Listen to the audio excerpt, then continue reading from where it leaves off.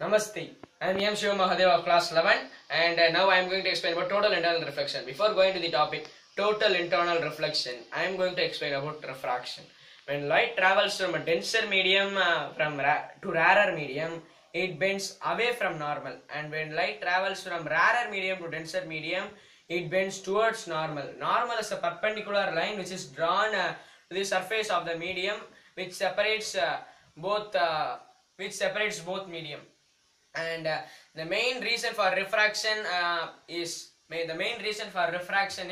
the speed of light is different in different mediums. Speed of light is different in air, different in water, different in some other substance. So the main reason is the speed of light is different in different medium.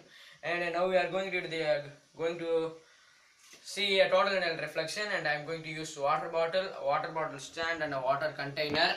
Now I am going to fill water in this container. Okay, now I have filled water in this water bottle, and now I am going to show the total internal reflection. When I pass light through this side, the light should come that way, but the light comes through the water, and I get the light in my palm. This is because when light travels through water, the surface, the water surface, when light travels, the light is traveling 90 degree. This light is traveling 90 degrees, so it's the angle of incidence is 90 degree.